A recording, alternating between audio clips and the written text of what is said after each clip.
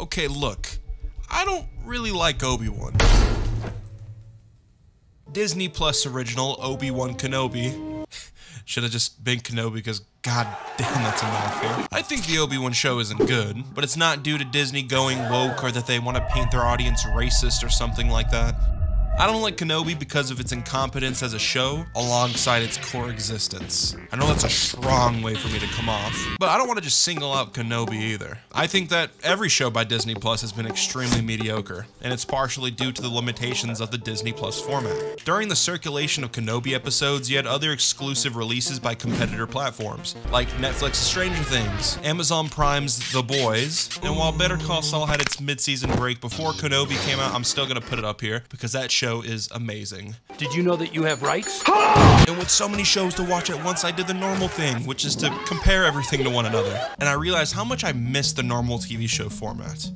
But Skipper, what's so wrong with Disney Plus? Why is the format so mediocre? Why would you blame a streaming service and not the product? Alright, let's reel it back a bit and look at the two big fish of Disney Plus originals. Oh wait, there's only two, Marvel and Star Wars. Who would have thought? So, it's November 2018. Netflix is killing it with original movies and shows, but the shift to streaming service apocalypse is about to unleash with everything having a goddamn subscription. One day even Mr. O'Hara who sells purified air will make a plan where you pay $15 a week to fucking breathe. I'm Frankenstein's head on a spider's body! Marvel's making billions off movies, Star Wars is making billions off movies, and I'm making pennies off this damn video. Fucking hate my life. And Disney still wants to make more money and start competition with Netflix by putting all their original media in one place for $7 a month. But paying $7 to rewatch Toy Story over and over is gonna get stale really fast. But wait, me, Mickey Mouse, just made billions off of my Marvel movies and Star Wars is crashing and burning. Into fucking money, baby! This is the ticket. Let's make 2 TV shows to launch this goddamn cash cow. So boom, you have it. The Mandalorian and WandaVision. The Mandalorian had a lot to prove. I know I said that Star Wars was crashing and burning into money, but they still had problems with general reception and creative thinking. Fix that surge! I'm gonna gangbang you all by myself. The sequel trilogy was about to conclude, so the big money was gonna wither soon. But Lucasfilm made $1 billion off of Rogue One, which was a spin-off project, so they still had confidence that they could rape the Star Wars IP and make some fat stacks no matter what, even without numbered releases. Then Solo happened. Solo was a fucking nightmare production-wise. The original directors were gonna be Phil Lord and Chris Miller, who made great films like Lego Movie, Spider-Man Into the Spider-Verse, 21 and 22 Jump Street. Shooting for the film was 3/4 of the way finished, and then the directors were fired over creative differences as well as going over budget. And then days later, director Ron Howard was brought in to finish the movie, where he had to reshoot most of it. The budget was almost $300 million, and the film would have to make $500 million to even break even, and it made $393 million, which put Disney at an $80 million loss because of advertising and external budgets. They took a fat ass L. What can I say? The flop was mainly due to incompetence production-wise. Blackmail. I'm not black, I'm OJ. The advertising really sucked, like they literally plagiarized the promotional posters. Also, The Last Jedi was controversial and made a lot of people not care about Star Wars. Also, most fans didn't even want a Han Solo movie to begin with, especially after they heard what Disney had down the pipeline, which was a Boba Fett movie and an Obi-Wan Kenobi movie. But this is Disney Lucasfilm, and they never learned the right lessons. You see, Solo didn't flop because of lackluster production. It was bad because it recasted legacy characters? This was an actual statement made this year by Kathleen Kennedy.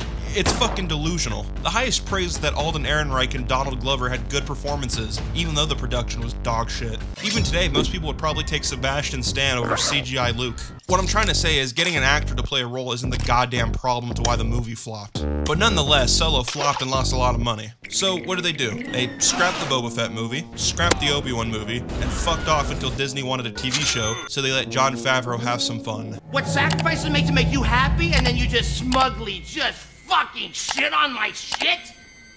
Okay. The Mandalorian was low risk, high reward. It was an original concept with a low production budget due to it using a new VR technology that Jon Favreau also used to make The Lion King. The show was pitched to be like a box of hand-me-down Star Wars toys. You have the Jawas, the Tusken Raiders, and the old Boba Fett toy that you paint silver. It was fun, nostalgic, and a massive success, which is the only important thing to these guys. So what that meant to Lucasfilm was, oh, we can make money this way without spending movie money on shit that could possibly flop.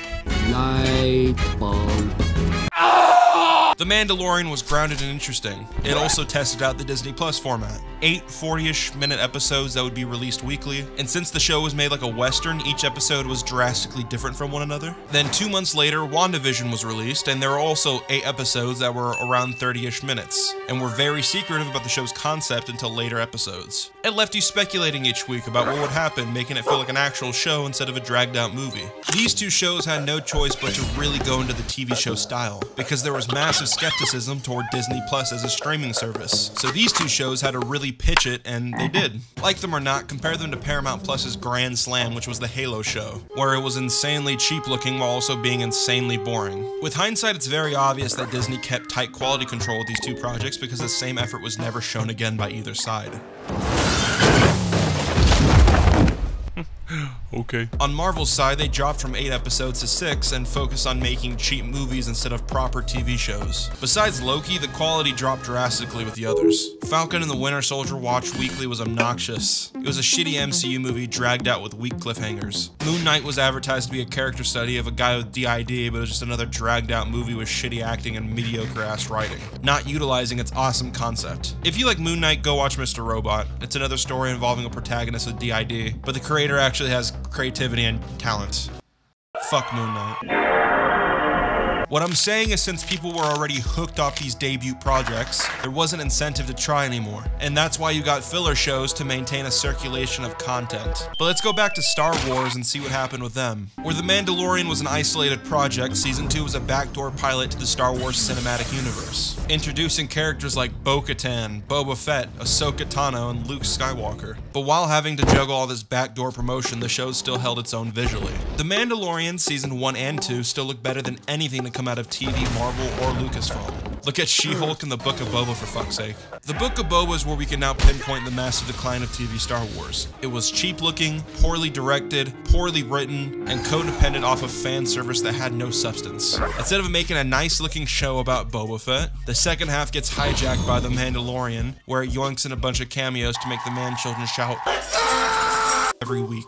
But some caught on quickly that the show was really bad. I have a friend named Typoh who made a whole video about why the show is a mess, so watch that if you're interested. This guy stinks! But the point I'm trying to make was that the quality of The Mandalorian was not kept for the show. It was obvious that the show was pumped out to meet a quota, since there wasn't going to be a Mandalorian Season 3 that December, which is disappointing, because in a different multiverse, we possibly could have gotten a really good Boba Fett movie, which would have definitely performed well, because it's a movie about Boba Fett who is loved by the Star Wars fandom. But instead, he was put into a show to advertise his show, where the best part about his show was never him, but instead the cameos from other pieces of media to also advertise their shows. Like I said, MCUing Star Wars. And that's when we get to Obi-Wan Kenobi. Let me take a second to remind you that Disney is worth $200 billion. And Lucasfilm, who is owned by Disney, is also worth a couple $1 billion themselves. I know Obi-Wan Kenobi is a TV show, but anyone miles away could have been able to tell that this was going to be their most successful show yet on Disney Plus. So why does it look so cheap?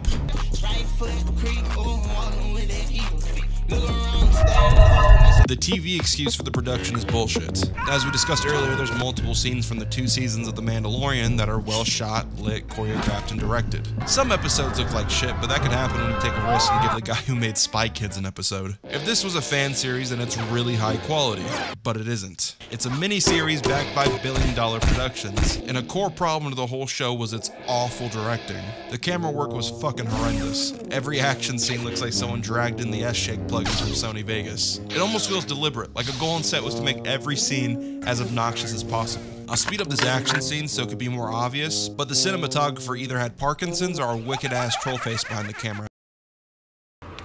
I know Disney Star Wars has made big oopsies over the years, but if you look at the action scenes from Rogue One, Solo, and The Mandalorian, you can still find decent camera work, lighting, and editing at times. I actually find it insane that someone gave the green light to this scene in the first episode where Leia is dodging full-grown bounty hunters. The lighting is shit, the set looks like they drove to some random-ass forest somewhere in California.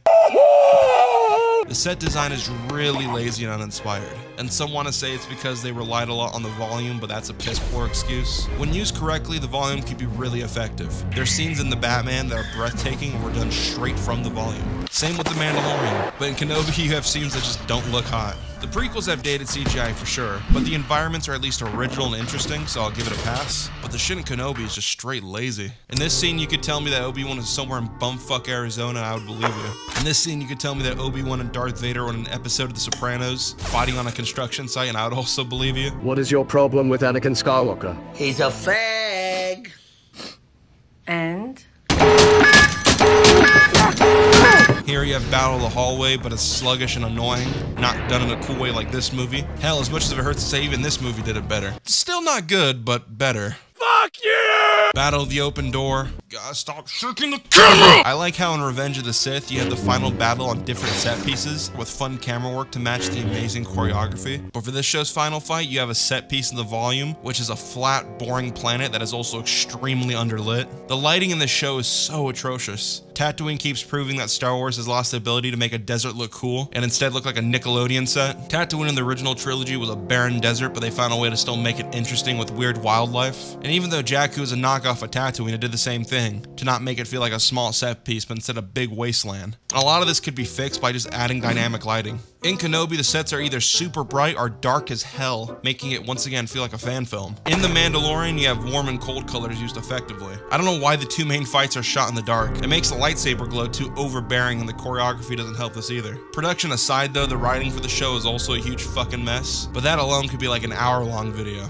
There was a fan version of the show where they cut out all the filler and compiled the series into a 2-hour-long movie. And it gives you perspective about the missed potential of the show, which brings up the whole point of this video. The Disney Plus format sucks. Instead of getting great shows, you get dragged out movies. Instead of getting great movies, you get dragged out ones with filler. If Kenobi was a movie, like originally planned, it probably would have had a better script, had more production budget, and would have made a lot more money. It still doesn't excuse its piss poor execution though. Recently, the trailer for the Andor show came out, and even that looks like it has more effort put in than Kenobi. With the Disney Plus format, it's easier to pump out content quickly, but also sets a dangerous precedent. With so much content to consume and enjoy, you get shit perspectives like this dumbass. When you clap your hands to everything, projects will cut corners because you're going to like it anyway. No matter how flawed and lazy, shit will get a pass for just existing. Daredevil's an amazing show, and now it's getting 18 episodes for its new Disney Plus show, with each being 25 minutes long without having the same directors or writers. I fear it's going to be mediocre in comparison to its original 3 seasons, when it followed a normal 1-hour format without the Disney cloud.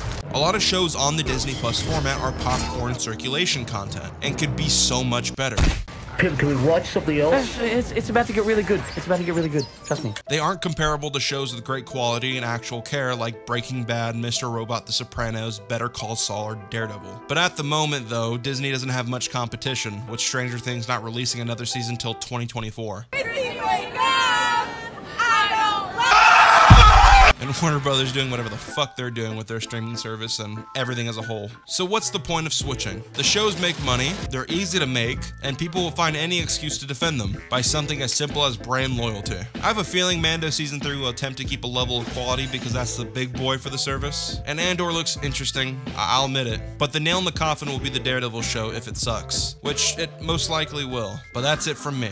Tell me in the comments if you like or dislike the Disney format. Thank you so much for 100K. And if you want to see more videos like this, subscribe. Wait, Cars is getting a show? Disney Plus is saved, everybody. Fuck this video. This is new to me. This is not the murder mystery. McDonald's, I was broke in paradise. I spoke a prison when she set the price. Fuck me right, masturbation to my Insta life. Rappers turning boys, boy been turning into side.